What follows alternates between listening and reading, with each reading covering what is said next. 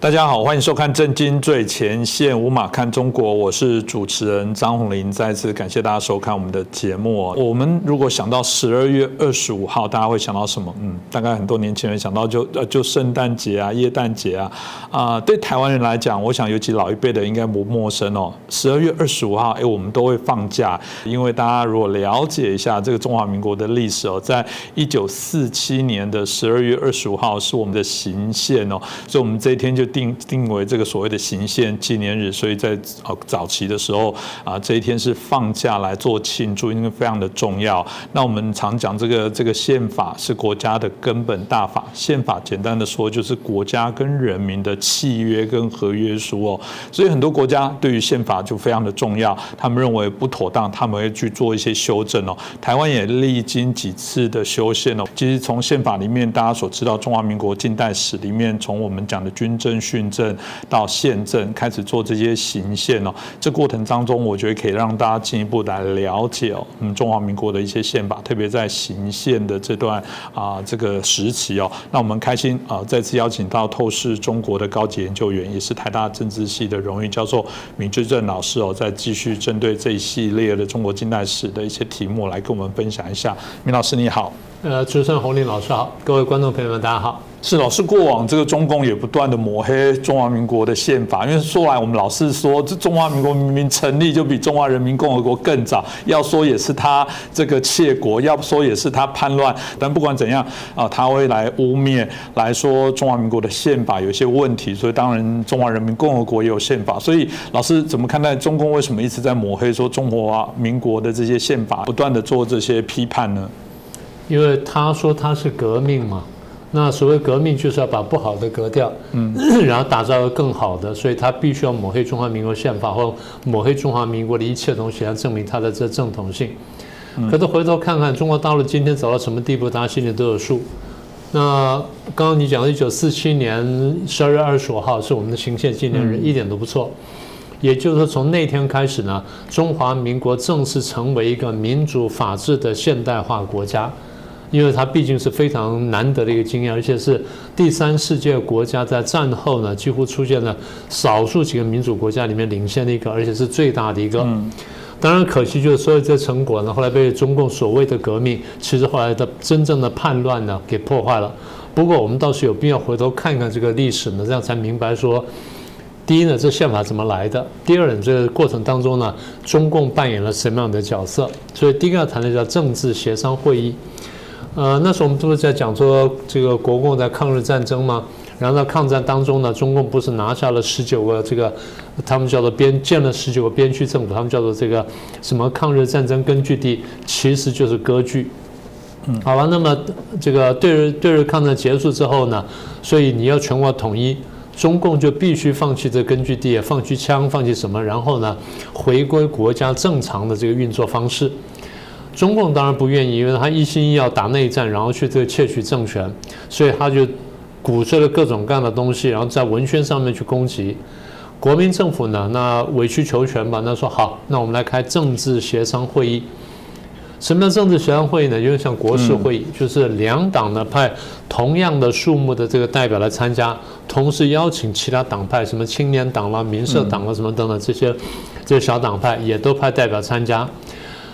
参加了这么一个政治协商会议，然后共同商量说怎么样在对日抗战结束之后呢，共同开展一个和平建国的大事业。好，那么这叫政协会议。政协会议是1946年1月份在重庆召开的。刚刚讲说国共的两党的对等参加，然后同样的这个人数，然后其他小党参加。谈了这个很长一段时间之后呢，就通过几样东西啊，简单说就是5大共识。第一个共识就是改组政府，就国民政府要改组，国民政府委员呢，国民党多少人，共产党多少人，其他各党派多少人。国民党因为毕竟是最大党，然后也是这个带领大家打胜这个对日抗战的这个主要政党，所以他的人数最多。他虽然在政治协商会上面他有20个名额，但最后他说，那我愿意让3个出来，所以他保留17个名额。其他共产党也有10来个名额，然后其他各党各派这样都分下去，也就国民政府不再是中国国民党一党掌握的或一党独大的这么政府，是容纳各党各派的啊，就国府委员。所以政府这个改组了，然后结束了一党统治。第二呢，军队国家化，国民党的军队归国家所有，共产党的这军队归国家所有，地方武力什么也都如此。所以共产党呢也变成正式的国军，然后超出党派，而且讲得很清楚，军人不得干政啊，这第二点，军队国家化的问题。第三个问题就是和平建国纲领啊，当时大家反正谈了很多了，简单说就大家赞成，然后建立共识，说我们建立一个和平、民主、统一、团结的新中国。所以新中国词呢，这时候还真正出现过。当然，中共后来自己把自己叫新中国，那是宣传用了啊。这第三个重点。第四个重点呢，就是宪法草案，就是由国共呢为主，然后共同组成一个研讨班子，然后这研讨班子来商量一个宪法草案出来。宪法草案出来之后呢，再将要交给真正的一个制宪的国民大会再来讨论。啊，这是宪法草案，这第四点。第五点呢，就组成国民大会，经过选举组成国民大会，然后组成国民大会呢，召开国民大会，然后制定这部宪法。所以在1946年1月份开了政协会议之后呢，然后陆陆续续几个月之内，这些事情就完成了。所以就是说，只要大家真的是公忠体国，然后不想打内战的话，那么中华民国这时候呢，就真正走上了孙中山当时想的，然后一个民主的、自由的新中国。当然，后来大家都很清楚，因为中共叛乱呢，所以破坏了。是，不过我们还是回到那一段准备要立宪了。那刚刚提到的，哇，那了不起的缴械，把自己过往的这些有的资源的占领的，或者这军事的部分，都同时回归的国家，重新建立一个新的国家。所以我想，那部宪法在讨论上就很重要。当然，以我们那时候的一个架构里面，当然就是会有国民大会来做这些制定。这部分是请老师也可以再跟我们分享一下。好，因为这个宪法这个过程呢，在我们政治系是必读的一个东西哈，所以当时我们在读大学的时候呢，被这东西折腾得很惨，因为当时有过很多个宪草。我们台大政治系对这个问题是有点立场的，我们比较赞成内阁制，我们觉得内阁有它好处，内阁制有好处。当然后来走成了总统制了，那现在我们就看说有没有合法的就管它再把它修改过来。重点是当时这部宪草呢，我们讲过，因为有国共两党参加，然后其他党派参加，所以它是包容了各党的意见。那各党意见在这个时候你就不完全说真的能够整合起来，所以中间是有一些汉格之处。像国民党原来坚持一些东西呢，就没有能够完全实现，然后被共产党和其他党派呢就掺了水，但没有办法，因为它是一个政治妥协的过程，所以。宪法虽然本身并不满意，但至少呢，对不起，宪草了，就宪法草案本身虽然不让各党满意，但至少各党现在说啊，我们勉强可以接受的东西，所以这样通过了。大概谈了多长时间？谈了差不多3-4个月，3-4个月就把这宪草弄出来了。然后完了之后呢，1947年1月1号开始颁布，颁布之后就理论上你要照着宪法草案呢，要一步步往前推进。可是，虽然说在1946年，我们说4月份，然后这个宪草推出来了，和到了10月份，就6个月之后呢，国共内战呢开始扩大。不管是山东也好，在延安也好呢，各地方呢都打起来了。中共常讲说啊，是国民党开了第一枪，所以呢内战爆发了。我常常反问我说，你们手上抓的枪不少于国民政府，而你们呢，理论上是国军的一部分。然后呢，你统治人呢，你自己说呢，可以到达1亿人，可以征兵，可以征税，可以征劳工，可以干什么？然后你不把枪交出来，你不老老实实执行宪法，然后说国民政府开第一枪，那我这样问你，你的枪跟国民政府的枪基本上是1比1.1。如果国民政府不开第一枪的话，你敢保证你永远不开第一枪，你真正落实宪法、实行民主政治吗？是不是？大陆没人答得出来。好，那总而言之，内战爆发了。内战爆发之后呢，那你要坦白说，你要走进宪政真的是有困难。但是当时这个蒋委员长呢，或国民政府呢，顾全大局说，那我们还是结束训政好了。我们国民党愿意还政于民，然后真正推动民主政治。所以我们希望说能够召开这个国民大会。一宣布之后，中共就坚决反对，我这个国民大会是假的，什么等等。你明明参与这政治协商会议，然后这东西都是你同意的，然后现在你又来反对，好，到了11月15号，就算中共缺席，但是呢，这个法定人数呢，就国民这个开会的法定人数基本到达之后，那么就可以开会了，这是法律的规定。所以11月15号中共缺席的会就正式召开，但人数已经到了。到了25号之后呢，12月25号之后呢，3读通过，所以中华民国宪法呢，当然国民大会呢这样就通过了。所以1947年的1月1号呢就公布，那么也就是说制宪国大的专门制定宪法这个国民大会呢，已经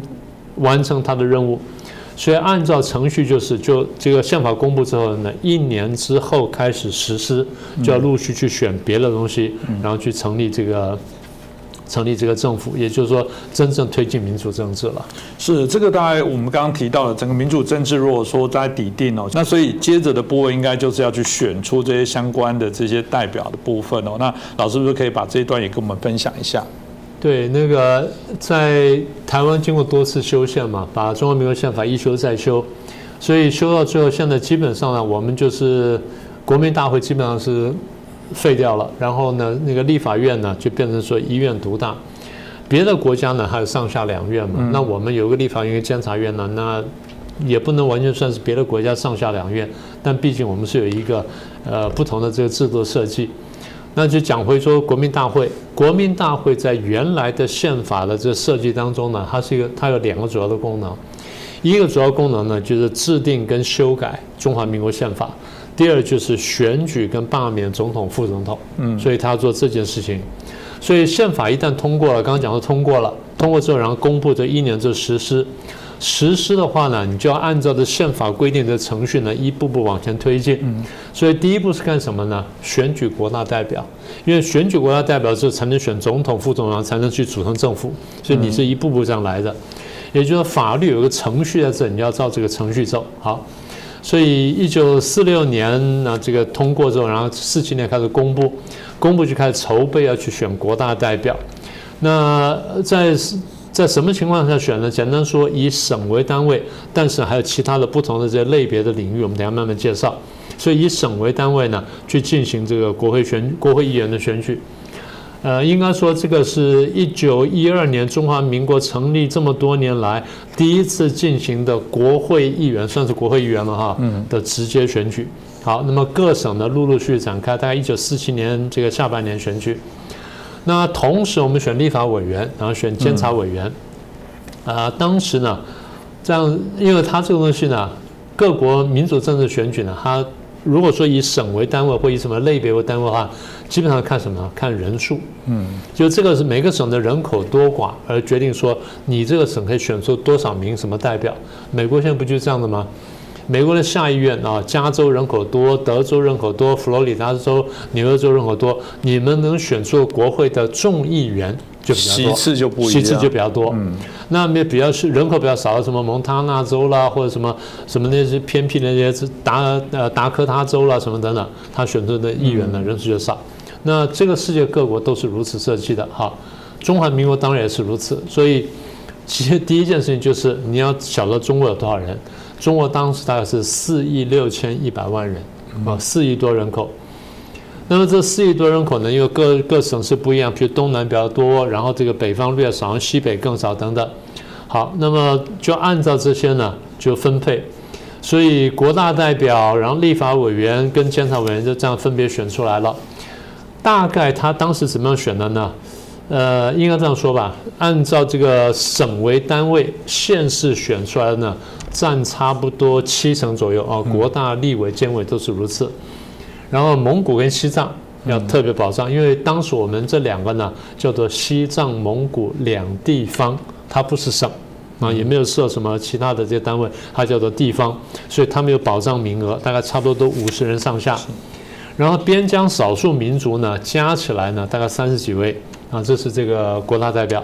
然后海外侨胞还有一部分，因为中华民国建立的时候，侨胞贡献很大啊，出钱出力，甚至这个投入这个革命什么等等，好，这侨胞也有一部分。再来是职业团体，更比较特别就是还有妇女团体，妇女团体有保障名额。然后另外还有什么生活习惯不一样的，叫不上少数民族，但实质意义上算是少数民族的一些人，然后也有一些这个名额。所以这样选出来之后呢，国大代表呢应选呢是3045人啊，应该选这么多，实际上选出2961人。后来跟着国民政府来台湾的2000多人啊，这是第一个国大代表。那我顺便讲一下立法委员跟监察委员。立法委员呢，第一届选举呢，应该选出773人，但有些地方因为打仗啦，因为什么等等啦，所以没有人选出来。有的因为是交通不便，有的是讯息什么不到等等，所以最后呢，773人没选出，少了14人，选了759人。但是第一次开会的时候呢，这759人里面报道呢只有600多人，640几个人。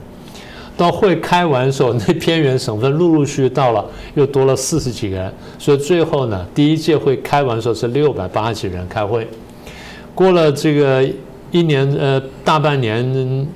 一年对，过了几个月之后呢，开第二次会期，第二次会期从9月开到年底了。那报道人数呢到达754人，这立法委员到754人，比真正应该10到名额759人至少5人。是哦，这很了不起了。中国当时战争已经爆发了，大家不要忘记。好，那么监察委员呢，应该选200多人，那么也差不多报道呢，跟选出呢就200人出头。所以，当你选出国民大会立法委员、监察委员，那么国大是直接选举，立委直接选举，监察委员是间接选举。那这样就直接跟间接选举加起来，中华民国当时已经是一个基本上在直接民选基础上的由人民授权的一个民主政治。所以今天看起来没什么了不起，大家不要忘记，这是在70多年前，中华民国已经走到这一步了。第一走到这一步，第二就是在那个时候呢，中华民国已经是全世界最大的民主政体。而大家说印度人很多，印度当时没有民主选举，印度人口也没那么多。你说美国的民主选举，美国当时人口是2亿多人，但是中国的1半左右，所以中国叫做世界上最大民主呢，那当之无愧。当然，我们常讲说中华民国是亚洲的第一个民主共和国。菲律宾不服气，菲律宾说不，我们当时也建立过一个民主共和国，所以我们是最早的民主共和国，什么等等。那这话当然有待争论，因为菲律宾那个到底算不算呢？大家可以讨论。当然，我无意贬低菲律宾的这个民主成就，不过这个东西事实嘛，那你可以讨论。所以中华民国走到那一步呢，真的是不容易。当然很可惜，后来因为中共叛乱的关系呢，所有事情都已经都被摧毁了。当然，后来这个国共内战，然后国民政府失败，拨迁来台。前面讲了，这选出的这个2000多名的国民大会代表，然后700多名的立法委员，然后200多名监察委员呢，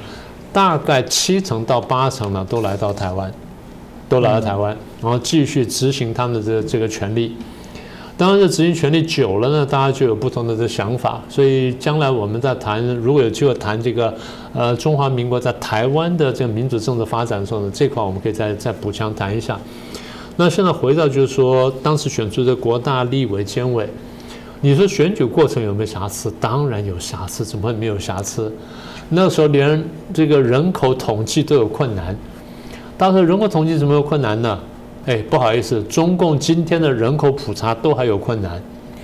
中共上次自己讲说，他的人口普查，不是这一次啊，再上一次，人口普查呢，它的误差度到多大呢？误差度呢到大概5000万人，误差度到一个法国的总人口，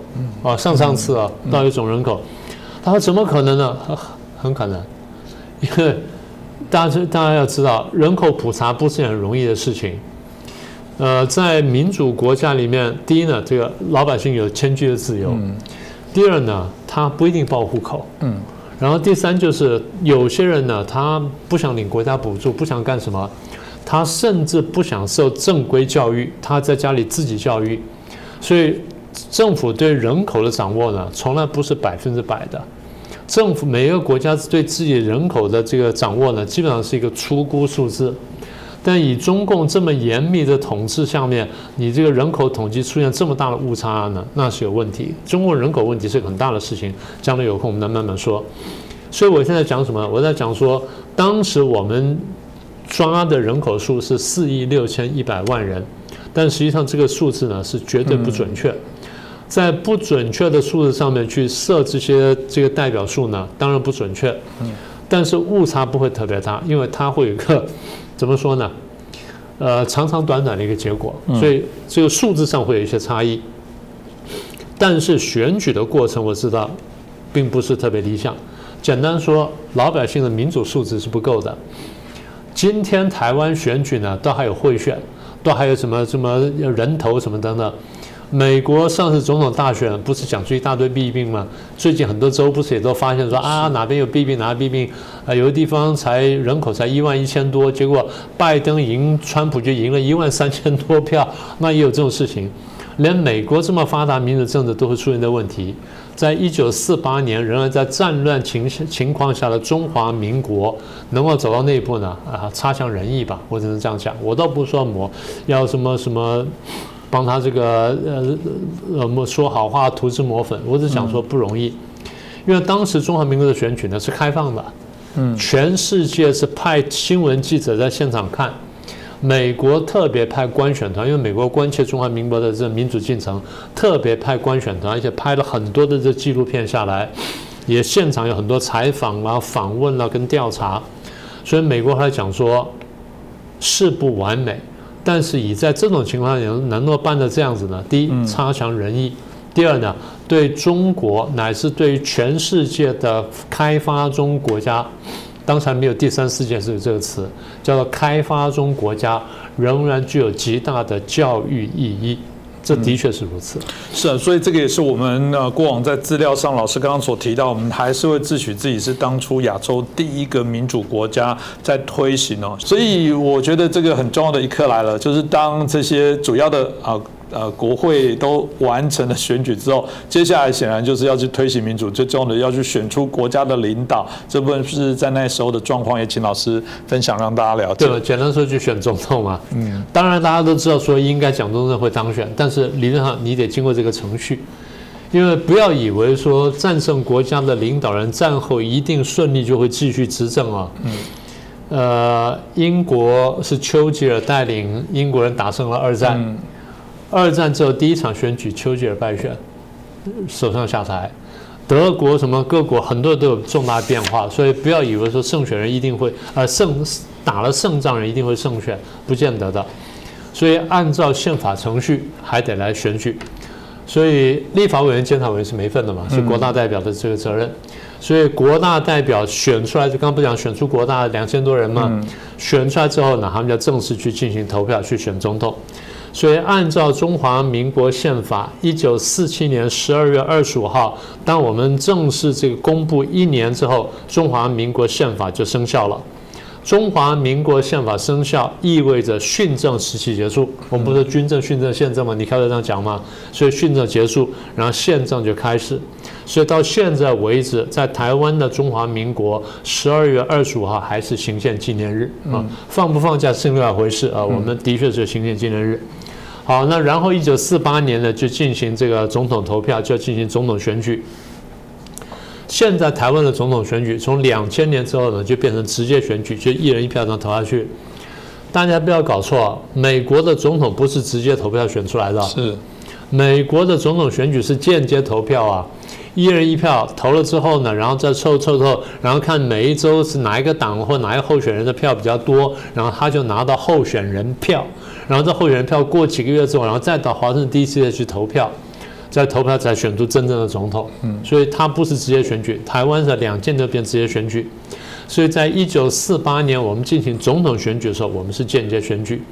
我们的间接选举间接了多少年呢？间接了48年，从1948到1996，如果再加2000的话，那就是52年。那52年之后，我们才有一个直接选举，所以这是间接选举。刚刚讲说国大代表来进行投票，1948年4月20号进行投票，而且特别值得跟大家讲的就是，这次的投票呢是差额选举。什么叫差额选举呢？就是我们应选一个总统，但可以有多个人参选，就叫差额选举。大陆今天还走不到这一步。大陆现在只有村长那个不是真正民主的那一块，它是可以有差额的。你在网上你去县长看看，从来没有差额过。好，那是差额选举。在总统选举当中呢，几个人参选，然后国民党的蒋中正用2000多票击败国民党的另外一位候选人，那位候选人名字讲起来有点尴尬啊，叫居正，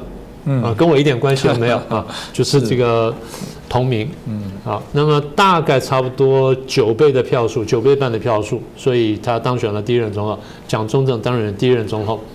国民党推的副总统候选人叫孙科，就是孙中山先生的这个嫡嗣，然后孙科没当选，也就是副总统选输掉了，输给谁呢？输给李宗仁。李宗仁为什么赢呢？广西派的军人呢大动员，串联各个省份，然后很多省份同意了，然后击败孙科，所以孙科没有当选。所以第一任中华民国总统蒋中正当选，副总统李宗仁当选。当然李宗仁后来在蒋中正下野之后，他还代总统，最后又投共去了。所以这次选举呢，当然就是同样的过程也不是特别令人满意，但毕竟还是一个真正的选举。那么这次选举，我们必须告诉大家，这是中华民国在全中国1000多万平方公里土地上面，然后4亿多人口进行的第一次的选举，这也是中国大陆唯一一次多个候选人参加的国家元首的选举。所以你说中华民国的这个民主政治的确不容易。那么走到今天，我们回头看看呢，非常感慨。真的，我们再说一次，如果不是中共叛乱的话，中华民国的民主政治乃至国家的整个政治生活乃至经济生活各方面呢，会有一个截然不同的风貌。这个当然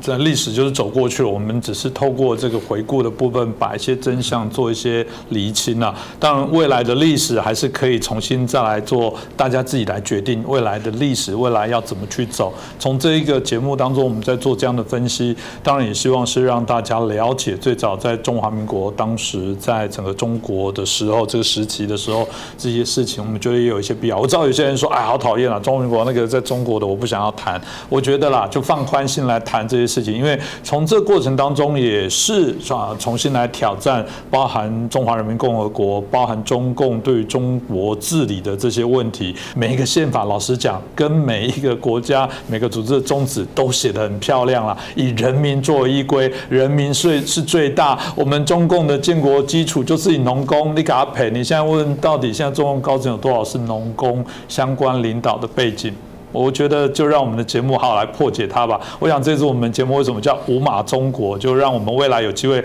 透过明居正老师好好来解码中国，让大家看清到底是谁是最大的，我们认为对于中国、对中国人民产生最大的一些伤害。今天谢谢我们明居正老师，也感谢大家的收看。如果喜欢我们的节目，同样拜托大家帮我们按赞，帮我们转传分享给更多关注中国议题的朋友。再次谢谢大家的收看。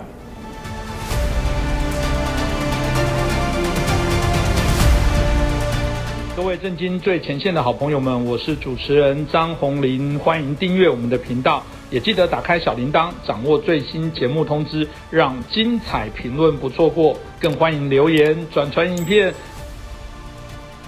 大家好，欢迎收看震惊最前线，无马看中国，我是主持人张宏林，再一次感谢大家收看我们的节目俄乌之战这个持续在进行原来普京号称这个所谓的这个特殊军事行动，没想到这样的战争已经持续了3周了，那还会多久？不知道。当然，这过程大家就会发现说，怎么了？这个号称全世界第2大兵力的俄罗斯为什么在这次的战争当中折损这么严重比方说阿富汗的战争我们大概看到资料，大概20年来大概北约有3500人不幸的死亡那乔治亚弹战争大概有300人左右死亡，在车臣的战争大概是7000人而车臣战争是10年的时间，有将近7000人。怎么在号称现在更为进步更为先进的这些武器的使用的过程当中，还会造成这么大的一些伤亡，大家真的是匪夷所思那这个部分我想也是大家所探讨，接下来到底俄乌战争会如何的发展。现在大家已经看到许多的一些评论了，当然我们震惊最前线当然邀请到更权威，然后对这些事情更了解的人来谈论所以我们很感谢我们再次邀请到前中共海军司令部的姚中校来帮我们好好来解析一下这次俄乌战争之后到底后续会如何走。姚中校你好。你好，主持人好。大家好。是姚中校，我们刚刚提到，其实一般战争我们从过往看起来，当然制空权非常的重要，因为掌握制空之后，地面部队才可以无惧的前进哦。那在这一次哦，大家就很好奇，其中一个观察就是他们的俄罗斯的空军哦，怎么到现在我们看起来虽然泽伦斯基还是希望说是不是可以这个希望北约在这个航空的限制做一些管制哦，但就算没有这样子，看起来俄罗斯空军也没有发挥一些我们想象中的一些对于乌克兰上空的完全的一些控制哦，所以这部分我们就请教一下姚中校，您怎么看待整个这个战情这些发展的一些状况？关于这个网上流传的一些数字这里面有这么一个倾向，因为俄罗斯它属于侵略者。西方国家和主流媒体肯定是使劲的贬损它那么乌克兰同情乌克兰是给乌克兰打气，所以这个媒体上的这些数字的东西呢，它带有这种倾向的意见，我们没办法确认。但是您刚才讲到的就是说要死6000多人，这个数字我觉得也很庞大了。您看看，大家都是现在打仗都是住在装甲车坦克里面，不是那个单兵的像山头冲锋那个一扫一大片，所以说这个6000多人我也暂且就是说网上说的这个吧，我们没办法认可。另外一个媒体上很少报道乌克兰的军队的伤亡情况，肯定是乌克兰的军队伤亡也不会在少数，他毕竟俄罗斯的这个军力要强于乌克兰这个数字我们暂时就放下来，这个等以后战争结束以后，大家可以知道一些。你要讲俄罗斯这一次的战争为什么失利有这么几个原因。第一个呢，就是轻敌，轻敌导致了他的作战计划不周，他就没有想过说打一个乌克兰还要准备多充分你比如说你刚才讲到的这个制空权问题，俄罗斯知道乌克兰本身苏联解体以后，它真正的作战飞机也就是70-80架，而且都是老旧的苏27和米格29，都20-30年了。俄罗斯认为所以这一次打仗这么说，俄罗斯不是在跟乌克兰打，俄罗斯是在跟整个的北约和西方世界作战。我记得我一开始的时候我就认为俄罗斯的军舰和俄罗斯的飞机和坦克装甲车这么大面积的被乌克兰击毁，乌克兰是没有这个能力的。那么我一开始就提出来，北约和西方国家在隐形作战，这个出现了被大家认可。因为现代作战，刚才您讲的话，没有制空权就没有制落权，空中没有掩护，下面的坦克这帮东西就没有安全的保障，这是一个。当然制空权现在的多的不是完全靠你的飞机。俄罗斯虽然有强大的这个空军，但是他在这个情报预警合同指挥这些作战方面，电子对抗还有网络方面，他根本就没考虑到这个问题。所以俄罗斯军队一进去以后呢，他整个的行动就被西方掌握到了。在北约在这个乌克兰周边，在外边就部署了很多的预警机和侦察卫星，基本上美国侦察卫星调过来了。所以俄罗斯的一个坦克一个装甲车在什么地方，它发射什么一个导弹，信息马上就掌握了，提交给乌克兰的地面军队。再加上西方给了乌克兰一些比较先进的这个武器，所以一打一个准。最后打到什么程度，就是说俄罗斯这个进攻一发变成了瞎子和聋子，被动而打。所以他这个实力主要是最大的因素是北约和西方国家的隐形作战。但是呢，俄罗斯现在调整计划了他这个现在开始派飞机来夺取制空权了。他用导弹对乌克兰的地面的基地和军事设施进行轰炸，尤其他现在的这个苏57都派出来了，这个跟以前不一样，他肯定要掌握制空权。那在这种情况下，乌克兰也看到了大卫，所以要求北约在乌克兰上空建立航空管制。当然，北约国家拒绝了，因为你这个航空管制区就建立起来以后，你谁来维护这个航空管制区？乌克兰没有人。那么通过北约的这个介入，那北约本来就不愿意介入这个乌克兰作战。我到现在我也刚刚明白，为什么美国和北约表面上是不参战，实际上他是用一种隐形的方法参战，他不需要派部队到乌克兰来，这个是美国人心里有数的很。所以这个事情将来，到了台湾这一块也是这样的，反而这个台湾这一块更加的被西方国家，特别是美国和日本的这种隐形参战，所左右。为什么现在我们现在讲，台湾一些朋友讲，一打仗美国就不来。我们从现在可以看，美国可能不派兵到台湾来，但是他这种隐形参战，做的可以让中共被动挨打。所以这个是现代战争的一个特点吧，就是我们也从战争中学习战争吧。还有一个很重要的因素，就是俄罗斯的实力的很重要的因素，就是他的国内政局并不稳。他很多的士兵是这个叫西伯利亚那边弄过来吧，就是说，因为他普京不想大量的动用靠近乌克兰这一块的军队，就是靠俄罗斯的这个西部的这一块的军队。为什么呢？西部的这一块军人啊，很多跟乌克兰啊，他联系比较紧密，有的家里亲戚在那里，有的甚至怎么的，他这个俄罗斯，他这个乌克兰以前就是前苏联的一个国家嘛。你比如说最近这个俄罗斯这个电视台有个女的站出来举个牌子站着，她父亲就是乌克兰人，她母亲就是俄罗斯人，对吧？这种血缘关系这是一个。第二个，他这个宗教比较接近，所以普京调来的兵是从远东调过来的，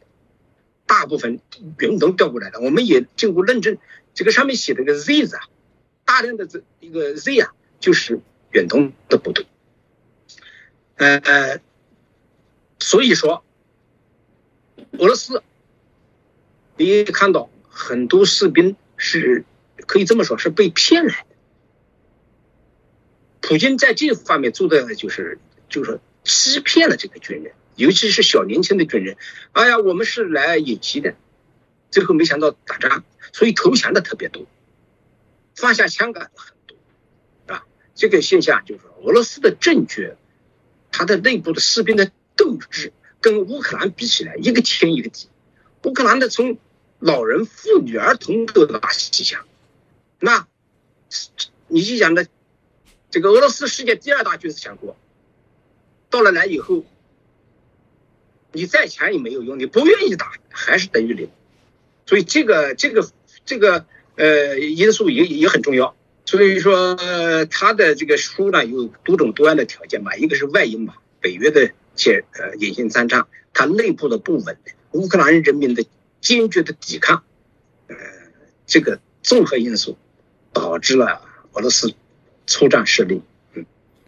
谢谢我们姚中校。这一次的战争，老实说也超过大家想象中，只是一个硬碰硬的这些军事武器的这些对垒哦。我们看到美国过去在30年波湾战争的时候，那时候打下了一些现代战争哦。在30年前我们认为的现代战争，它其实很快速的运用电子战啊，很快的瘫痪了伊拉克。然后当我们看在这一次俄罗斯里面这一次侵略之后，引起国际的挞伐，我们看到包含一些网络骇客组织、匿名者，马上就入侵瘫痪公布了他们许多的一些资料。最重要怎么看待这一次这些新兴的一些手段跟方法对于现在战争的一些改变啊？俄罗斯呢，应该说从表面上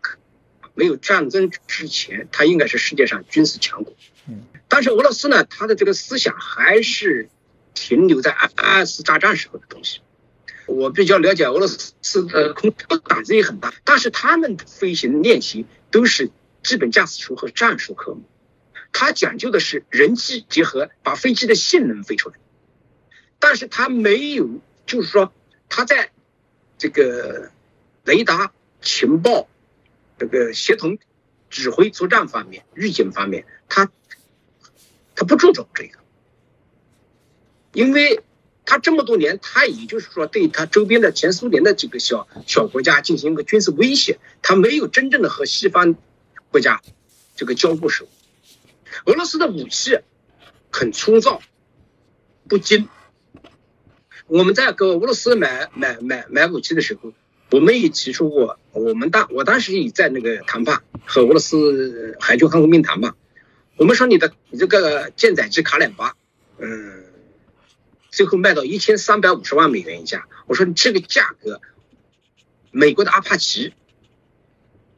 都比你低。然后俄罗斯就怎么说？俄罗斯说是啊，人家的性能好，人家的比我便宜，但人家不卖给你啊。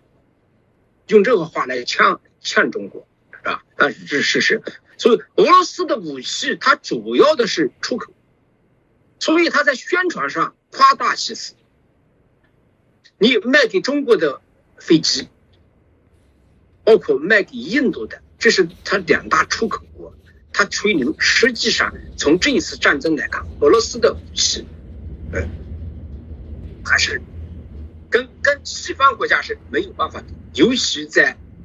这个软实力方面，就是软件方面。我们现在不说硬件啊，它的硬件吹牛吹得很厉害，所以它也出来这个苏35啊，炮声引擎飞机，当然在世界上没有用过。它跟美国的这个 F-35，我们从简单的比一下，它牛吹得很大，但是实际上它的战力不行。所以说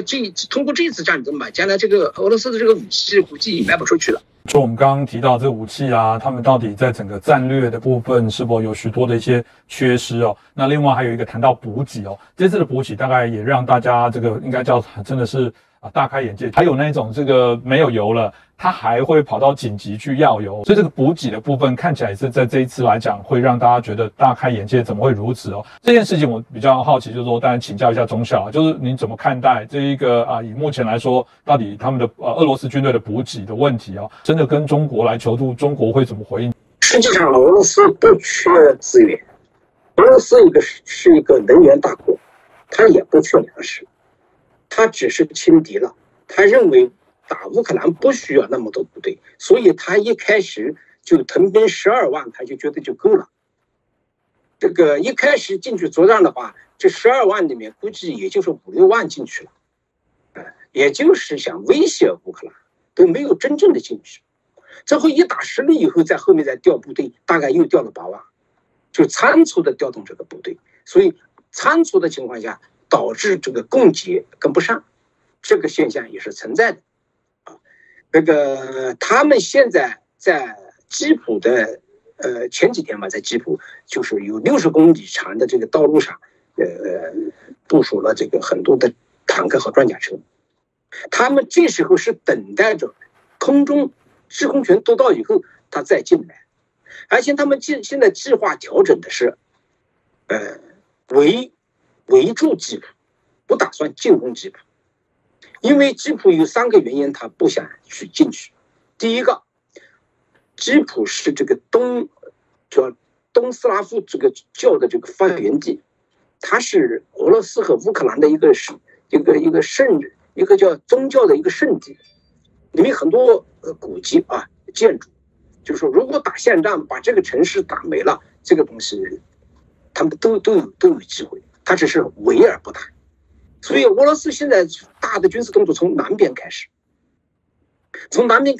第一个就是巩固克里米亚、黑海和亚速海，巩固住，让乌克兰没有出海后成为一个内陆国。西方国家大部分的这个战斗力，特别是你看美国海外作战，它都是航空母舰战斗群，它是从海上来的。如果把这个黑海和亚速海这地方控制住了以后，把克里米亚把住以后，这个对阻挡西方的这个进攻是非常有效的，这是一个另外一个，他现在对乌克兰的西部进行攻击西部攻击就有2个目的，一个就是阻止西方的援助，炸掉你提供给乌克兰的武器，甚至这个消灭国际上的这个雇佣兵都从乌西这边，从那个波兰从那个欧洲这边过来的，他动作在这2边。刚才讲到这个俄罗斯对中共现在有一个要求，说希望中共给他提供这个军事装备和这个战备物资我这么认为提供军事装备的可能性不大，因为俄罗斯它本身中共就从他那买武器装备，但是它的战备物资是肯定要的。它不是说战争时期，在和平时期，它的这个战备物资，包括这个军队用的一些东西除掉枪炮子弹这东西它不要的话，它是包括俄罗斯的军队的服装，其他的东西都是中共提供的。那现在情况看，中共表面上一套，说要保持中立，实际上他做的事情，他是坚定的支持普京的，因为普京一完蛋，唇亡齿寒，他也就是说，他不但他的目的达不到，他也会在世界上孤立无援，所以他不可能看着俄罗斯这个失败。他甚至希望俄罗斯直接跟北约干起来。这里是欧洲大战爆发以后，美军一调过去，美军肯定我前面讲就是说，北约的力量，军事力量有限，他现在都是一些小国家，你包括德国那么大的国家，他的军费开支是非常小，他要用钱用在老百姓这个经济方面所以他们力量小，他们抱团取暖，就形成一个北约来对抗。如果说这个北约跟俄罗斯干起来以后，美国肯定要强，美国是北约成员国，而且是老大嘛，你不来肯定不行嘛。那美国一参加，亚太地区就要调兵过去，中共等的是这个东西。习近平中共为什么支持俄罗斯？他有他自己的目的，他也不是傻瓜，我给钱给你打，他有他的目的的，这个毫无疑问的，这个目的是很清晰的，那就是你俄罗斯在前面打头阵，一方面试探北约什么反应，美国人什么反应，最好把美国人牵过去，他在这里就好动了。所以中共支持俄罗斯是坚定的，他也没习近平没有退路那现在就有个情况，就是我还顺便多讲一点，为什么中国大陆的那些脑残红粉五毛一味的去顶俄罗斯？第一个，没有讲话的自由，你只能顺着政府讲，你反过来你要讲一些不好的东西，他马上给你封网，就把你抓起来，所以你在外面听不到，很难听到这样的人。再一个，中国人被共产党吓坏了，弄怕了，不敢说话，并不是老百姓不知道。我们这几天正在做这些项目，把这个国外的情况、真实的情况告诉国内。我们其实在做这个。那俄罗斯不一样，他好歹他还是一个民选的，他虽然也是一个半独裁性质的吧，但是他有些声音还可以放出来。所以呢，这个问题呢，就是全世界很多人呢，就是认为呢，好像中国是团结一致要贴心的，实际上支持普京的就是习近平和他的一个习家军。你包括中共党内高层都有很多人不赞同习近平的，但是也不敢说话。这个情况就是这样的。我这两天也看到了这个东北的一些机场，包括到俄罗斯的火车，这个晚上白天的往哪开，运起战备物资嘛，这是一个。还甚至火车往那个丹东往朝鲜开，因为朝鲜也在支持俄罗斯。那么他也要习近平要动用周边的这些国家去帮助俄罗斯，还有一个就是我刚才讲的印度。印度跟中共边界谈了十几年，是几十年，没有达成一个协议。前2天达成一个协议，那么大家都看在俄罗斯普京这个老大哥的面上达成了个协议。实际上，普京现在很大的希望寄托在亚太，他真的希望打击了以后，他可能逼着习近平在亚太给我动手，这个给他一些援助吧，就是说这种支援吧。中共的心态目前就是这样。那这次战争里面，我们看到乌克兰的官员曾经也发公开信这个调侃这个真的是酸度破表，就是来调侃说感谢俄罗斯的这些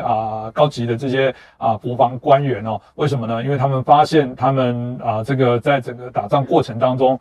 所虏获的这些装备里面，看到有用弹壳来作为战车旁边的防护，或者是看到这个防弹衣里面原来是纸板这部分中校真的是如此吗？俄罗斯真的贪污腐败很严重，会造成他们现在这些军备有非常多的瑕疵的状况。俄罗斯和中共是一样性质的这个独裁国家，由于这个反腐方面有一句话叫绝对的权力导致绝对的腐败。那中共的情况大家都很清楚了，我们在中共部队里干了几十年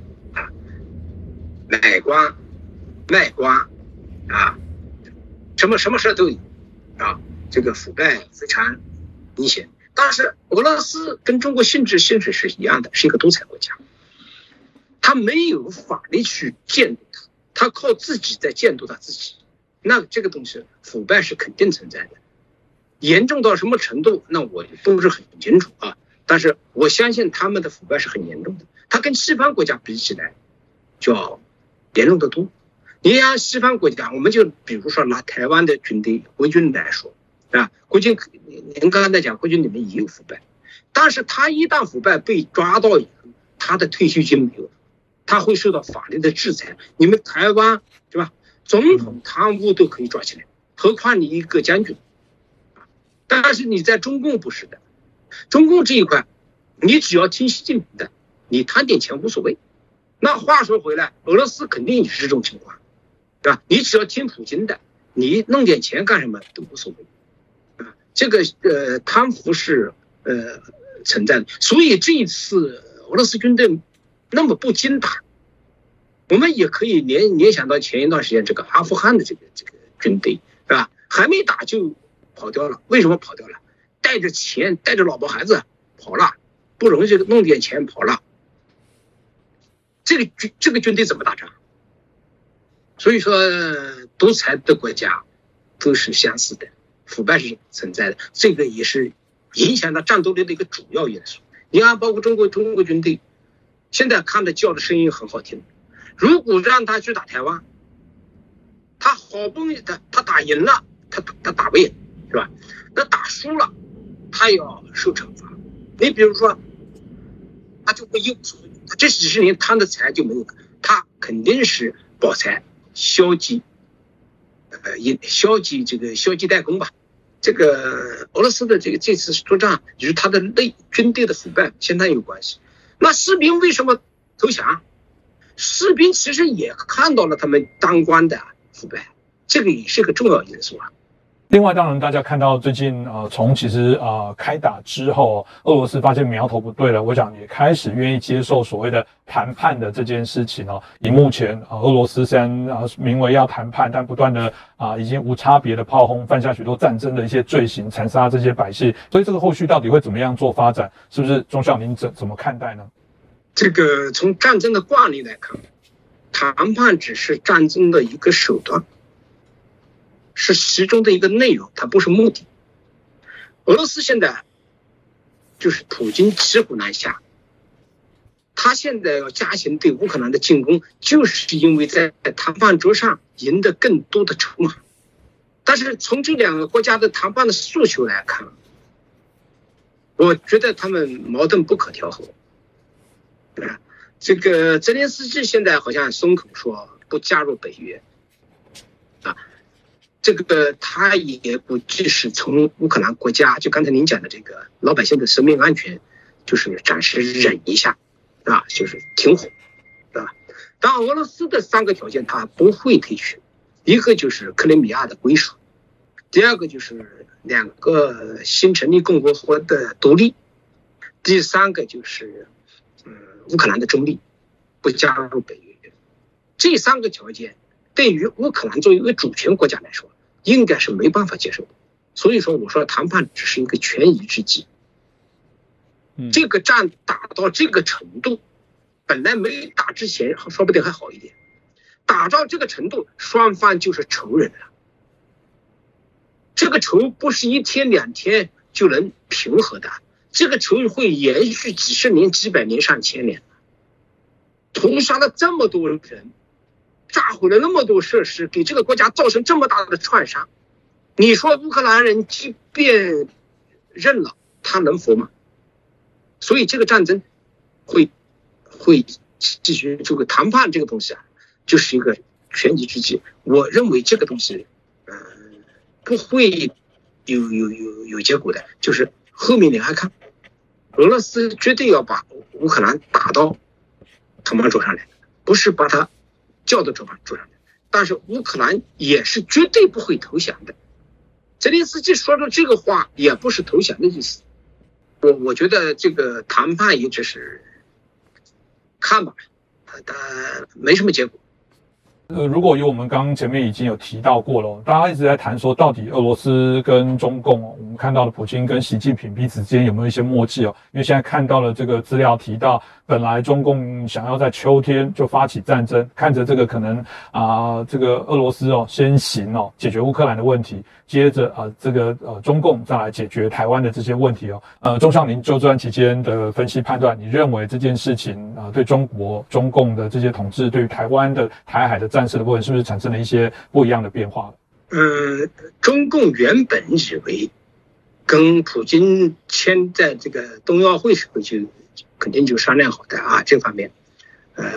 告诉普京冬奥会之间你不要打乌克兰就是说他们2个就是一个伙的了，这个已经事实是证明的了。但是中共没有想到俄罗斯在乌克兰碰了一个大石头，所以呢，中共在这方面您刚才讲的也非常好，就是说中共在这上面吸取教训，他也看到了，他即便下面动台湾时，他的最后的结局说不定还不如乌克兰。这个中共是有这个，刚才讲什么中共准备对台动手，什么秋天是吧？当然这个断定呢，也许是普京和习近平早先商量好的，他们2个自信满满我把乌克兰打掉，然后再牵扯到你就可以动手了。但现在不是这样所以说呢，这个论断里还有一个东西也是认可的，就是说呢，习近平要在20大之前，逻辑是成立的。但现在看，这种说法也只是以前他们的打算。就目前而看，就今年秋天想对台湾动手的可能性已经越来越小了。你现在你对台湾动手，你毫无疑问你看到在乌克兰打成什么样子了，这是一个。但我们也不能忽略这个习近平对台湾的这个图谋，他不会说，他不是说打台湾，他打台湾本岛，他没这个能力，他也不敢打，也没有胜算的可能，但是他会对台湾的离岛动手。我上一次在节目里面曾经讲过一个件事，就是中共在大陆成立了一个叫台湾的什么伪政府，台湾政府筹备办公室，他会单方面宣布对台湾行使主权。那对台湾行使主权，他只能就是他的能力目前只能说在金门和马祖能行使，有这个能力我们不否定你在东沙你都不好弄，因为我们以前分析的时候，为什么打东沙？打东沙的目的不是占领东沙，东沙占了也没有用，这个易攻难守。他打东沙，因为东沙的战略位置重要，他会吸引美军到这来一战，然后在这个地方重创美军。我就先讲，打台湾之前，中共要跟美国打一场反介入作战，只有把美国人重创逼出去，他才有可能对台动手，否则他根本就不可能。那习近平顶多的对台动手，也就是在几个离岛做动作，也没有多大的事儿。但是我们现在也能看得到，台湾是一个民主国家，台湾的优势，台湾这个在这个国际社会虽然没有这个跟很多国家建交吧，或者说进入联合国吧，这个东西没有，但是世界上大部分的国家都把台湾当作一个正常的、友善的这么一个好的民主制度，所以这一点放心。你中共对台动手，那国际社会不会袖手旁观。就是美国跟日本这两个国家隐形参战，你就受不了。我已经讲过，日本不敢，日本是一个战败国啊，它有和平宪章，但是不影响他对台湾作战，他参与隐形作战。他话讲得非常非常明白，他比美国还明白。台湾有事他就有事，他也不敢公开参战，他就用这种隐形手段。美日联盟，他的电子战，他的自动化指挥系统，是吧？他的情报信息，你中共就跟那个俄罗斯一样的聋子瞎子，何况台湾有这么密集的这个防卫系统，所以说，也不要太担心，但是有备无患了，你们自己做好自己的准备，这个应该就目前情况下，中共对台武力动手的可能性是越来越小。是，谢谢宗孝今天帮我们做的这些深度的一些分析哦。其实在这一次的这战争里面，刚刚提到了，对台湾来讲也是一个非常重要的内部的一些反思哦。台湾过往最大的问题是没有忧患意识，敌我不分哦。这件事情当然也引起台湾内部不同的一些反思啊。即便还是有人说不要挑衅，但有人说有挑衅吗？许多挑衅来扰台的，基本上都是中共的这些军机，台湾军机何时到中国沿岸的部分去做这些动作？台湾的武器大部分都还是防卫，中共的战略基本上还是要攻台。这我想在整个角色上，谁在做这个所谓的挑衅者是非常的清楚哦。不过台湾内部当然还是有不一样的一些声音不断的在干扰啊。但不管怎样，台湾也从中学到一些教训，台湾也因为这个案例，大家重新思考自己要更自立自强。我想未来我们会再继续请教姚晨中校，也谢谢您今天带来这个俄乌战争的一些最新的一些分析的报道。再次谢谢我们姚晨姚中校。不客气。